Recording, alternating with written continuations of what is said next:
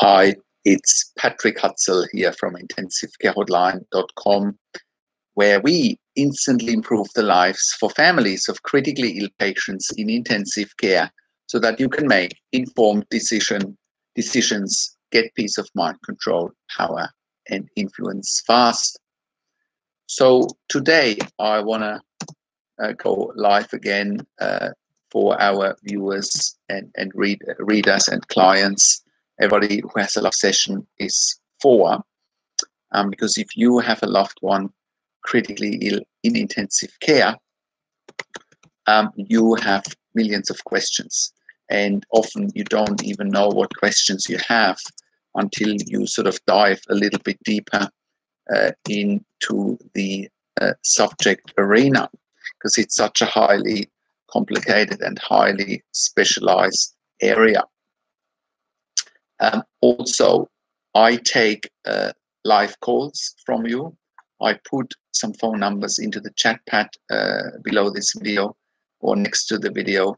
You can call me live and we can discuss your questions live on this show. Or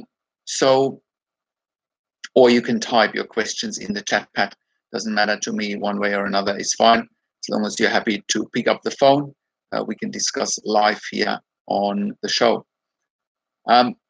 So I've done a few live videos before. I've done lots of webinars. I'm talking to people every day all over the world about their loved ones in intensive care. I have worked in intensive care for over 20 years as a critical care nurse in 3 different countries. I have also worked as a nurse unit manager in intensive care for over 5 years. So I really know intensive care inside out, and I know the subject matter really well. So whilst you are getting your questions ready, and whilst you are either pick up the phone or send me a text in the chat pad, I want to talk today about induced coma and why patients are not waking up in a time frame that's sort of convenient for families in intensive care. They're very impatient. They think when their loved one is in an induced coma, they need to wake up quickly, and it often doesn't happen. So let me go back one step by just answering the first question as part of this topic, which is really, what is an induced coma and why would your loved one need to be in an induced coma? So an induced coma, generally speaking, is used for patients that are critically ill, but also for patients who end up on a ventilator with a breathing tube. And again, for somebody to get on a ventilator with a breathing tube, they are often critically ill, or they come out of surgery, they have breathing problems, they couldn't breathe on their own because their pain needs to be controlled, and they're getting so much pain relief, for example, that they wouldn't be able to breathe by themselves, hence the induced coma. If you think about it, if you've ever seen a breathing tube that's stuck into your throat, that's very painful. The pressures that go into your lung through a ventilator are very high, and again, that's very uncomfortable, very painful, and therefore that's one of the reasons why your loved one needs to go into an induced coma. Other reasons are trauma, like, after motor vehicle accidents, people falling off roofs, people having head injuries. After any sort of trauma, an induced coma is generally being used as well to protect a critically ill patient, and most of the time simply to maintain their airway, put a breathing tube in, put them on a ventilator, so their airway is safe whilst they're critically ill. When patients are induced into a coma, it often triggers a series of drugs being used. Most probably common one, and some people would have heard of it, is propofol or Diprovan. That's a sedative. It's a short-acting sedative. But on top of that, because it's so painful, when patients are getting on a breathing tube and a ventilator, other issues are that pain needs to be controlled, and therefore fentanyl or morphine are being used as well. And one of the main side effects of fentanyl or morphine is respiratory depression, which basically means that breathing is inhibited. And that is counterproductive, especially when patients come out of an induced coma because they had a lot of morphine or fentanyl, which has as a main side effect respiratory depression. And when you're waking somebody up and you want to wean them off the ventilator, you want to achieve the opposite. You want to get them off the ventilator as quickly as possible. And that can be difficult, especially if fentanyl and morphine have respiratory depression as the main side effect. So now that we clarified what an induced coma is, we want to look at time frames. How long does it take for somebody to wake up after an induced coma? Well, the answer is really that it depends. It depends for how long somebody does need to be in an induced coma. And that really depends on the nature of their critical illness, depends how well they can tolerate breathing tube and ventilator. If somebody is having a sepsis, they're often on a ventilator for many days. And again, generally speaking, the longer someone is on a ventilator, the longer it takes for them to wake up. Other issues are if your loved one is in an induced coma, for example, after a trauma, right? They've got fractures and they need surgery for the fractures. They go to surgery while they're in intensive care. And again, they will then have more anesthetics while they're in surgery. They will have more of the strong pain relief, such as morphine or fentanyl. Again, that delays waking up because morphine, fentanyl, as well as propofol or midazolam, also known as Versed, are in the system, in the body system, and it takes time for that sometimes to get metabolized. Talking about sedatives, so as I mentioned, propofol or dipravan is a short-acting sedative. So that means if you're sedating somebody with propofol and you switch off the propofol, they should wake up reasonably quickly within half an hour or so. Bear in mind, if there are also opiates, such as morphine or fentanyl, that again delays the process. If somebody needs an induced coma for much longer than just a few days, often midazolam is used. Midazolam, also known as Versed. Midazolam is a benzodiazepine. It's generally speaking a stronger sedative than propofol. It's long-acting, so that means if you switch off propofol, if you switch off midazolam or Versed, it can take quite some time for patients to wake up. Also, a benzodiazepine such as midazolam is also addictive in its nature. So that means if somebody is on high doses of midazolam, you may have to wean it gradually because of the addictive nature. Same with fentanyl and morphine, right? They are addictive in nature, which means if patients are on high doses of morphine, fentanyl, or midazolam, it needs to be weaned gradually so patients do not withdraw from it. Because what can happen during a critical illness, and if patients are withdrawing from drugs such as morphine, fentanyl, or midazolam, if they withdraw, there could be other side effects, such as high heart rate, tachycardia, nightmares, confusion, hallucinations, as well as other withdrawal symptoms that could reach as far as potentially seizures. So that's why you have to take things gradually, especially with addictive substances like midazolam, morphine, or fentanyl. A newer sort of drug on the market for sedation and pain relief for an induced coma is Precedex, also known as dexmedetomidine. Precedex or dexmedetomidine is sort of the one-size-fits-all, if you will. It's designed to have a sedative effect as well as have pain relief. Now, and it's, if you are using Precedex or dexmedetomidine, in theory, you shouldn't need propofol, midazolam, or fentanyl and morphine.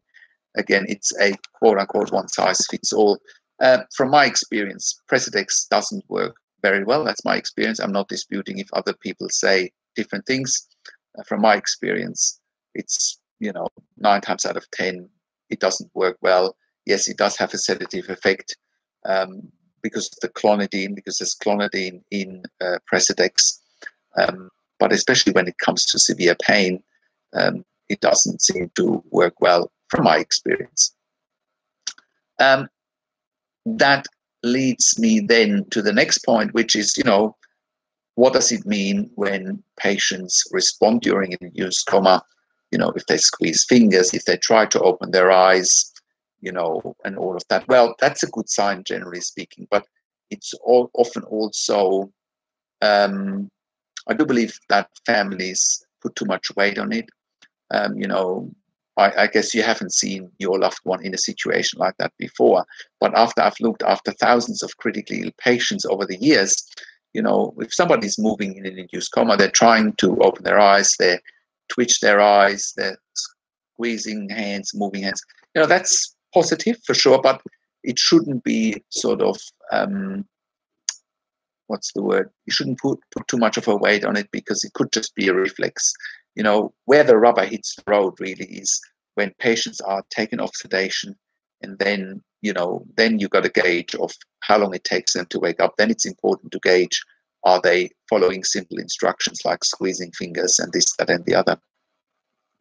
So that's where the rubber hits the road, when your loved one is waking up.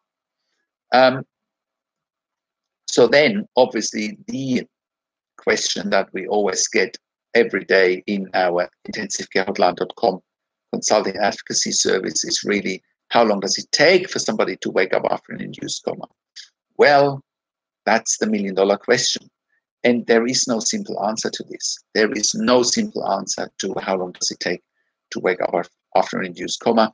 You now have a better idea that there's different sedatives, that there's also opiates. It really depends on how much sedatives and opiates your loved one had. It depends for how long, how many days, potentially weeks, right? So it's all dependent on that. It's also dependent if your loved one, for example, is in kidney failure or in liver failure,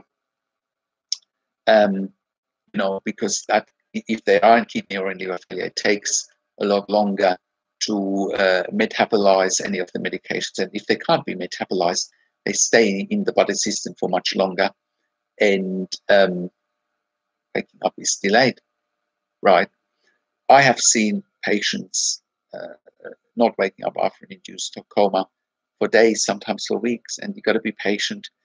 Sometimes patients do end up with a tracheostomy, to enable them to wake up in their own time, and that's certainly the right thing to do, as long as patients don't go to LTAC, also known as long-term acute care. But that would be for a whole nother discussion. And there's tons of videos and articles out there from me about why your loved one should not go to LTAC if they do have a tracheostomy, if they do end up with a tracheostomy. So if your loved one doesn't wake up, for example, after an induced coma, it's been 2, 3, maybe 4 days after sedation has been switched off, what needs to happen as a next step is definitely that your loved one needs to have a CT scan of the brain to rule out a stroke, to rule out any neurological event, because the risk for somebody to stay in an induced coma is simply that neurological events go undetected. So, for example, if your loved one has a stroke while they're in an induced coma, that could be very detrimental, and it could be a catastrophe, really. So yes, if your loved one isn't waking up after a few days, then a CT scan of the brain needs to happen, and other potentially neurological tests need to follow, like an EEG. There is also often delay if your loved one has a brain or head injury.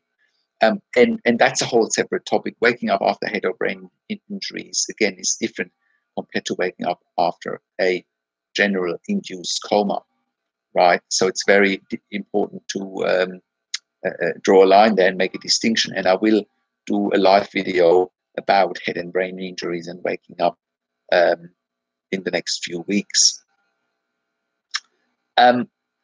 So also, if your loved one can't wake up, doesn't wake up, it also goes hand in hand with your loved one not being able to be weaned off the ventilator. Because again, in order to be weaned off the ventilator and the breathing tube, your loved one needs to breathe by themselves. And they can't breathe by themselves, can't manage a safe airway, can't maintain a safe airway, I should say, if they are too drowsy, because the risk of vomiting aspiration is there, and that is something that can't be managed without a breathing tube, then it's too unsafe. So if that's the case, if your loved one can't be extubated, can't be weaned off the breathing tube and the ventilator, they do need a tracheostomy then to enable them to wean, to wake up in their own time. Tracheostomies can be wonderful things. They can be horrible things. You know, they can keep a patient on the ventilator for a long time to come, which is certainly not what you want. But at the same time, it can keep your loved one on a ventilator at least until they're more awake, until they can be weaned off the ventilator in their own time, as long as it takes, you know, really for your loved one to wake up after an induced coma. Again, that can take time. Other things that could happen during a induced coma, if your loved one isn't waking up, right? For example, if they had too much morphine, right, you could give some Narcan, right? So you can then, it's the antidote to morphine, and you can basically reverse the effects of the morphine, right? The same for midazolam. If your loved one had too much midazolam, you can give some flumazenil, which is an antidote for benzodiazepines such as midazolam, right? So it's important that you look at the situation from all angles, but it's also important that you don't panic and that you give your loved one time, right? It's very important not to panic, and it's really important that you give your loved one the time they need to wake up. So other issues during an induced coma are simply that, you know, your loved one is they're critically ill and they need time, but they also need, you know, they need some rest so that they can heal. But at the same time, at the same token, you know, as soon as your loved one is sort of getting to the point where they are getting more awake, they also should start moving, because muscle wastage happens very quickly in ICU. Deconditioning happens very quickly in ICU. Often only takes a few days to get deconditioned, which then makes it harder to get patients off the ventilator. You know, the deconditioning doesn't help. And also, I should say, whilst your loved one is in a coma or in an induced coma and sedation has been stopped and they're still not waking up, you know, other things that need to happen is physical therapy or physiotherapy to get them going, get them out of bed potentially if they're not too weak. Yes, even if they're unconscious, they can sit in a chair or in a special chair just for ICU patients with a breathing tube. You know, that helps them. Stimulation is important when your loved one is waking up. Nice, warm washes from the nurses, you know, body hygiene is very important. Washes, it all helps with stimulation. And a lot of TLC, tender loving care, you know, it's very, very important. It can't be underestimated how important the basic nursing care is in a situation like that too. So that's it really in a nutshell. I have written extensively about how long does it take to wake up after an induced coma, made some other videos about that are even going into more in-depth. So that's it for today, really. I noticed that nobody's had a question. So, and that's okay. I'm sure you're just listening. You know, you can ring me on the numbers that I put in the chat pad anytime. You can also send me a direct message here on YouTube, or you can email me to support@intensivcarehotline.com. Go and check out our case studies at intensivcarehotline.com under the Your Questions Answered section, and watch our quick tip videos. And if you need help from me directly, just give me a call on one of the numbers, or again, send me an email to support@intensivcarehotline.com. This is Patrik Hutzel from intensivcarehotline.com, and I'll talk to you in a few days. Take care for now.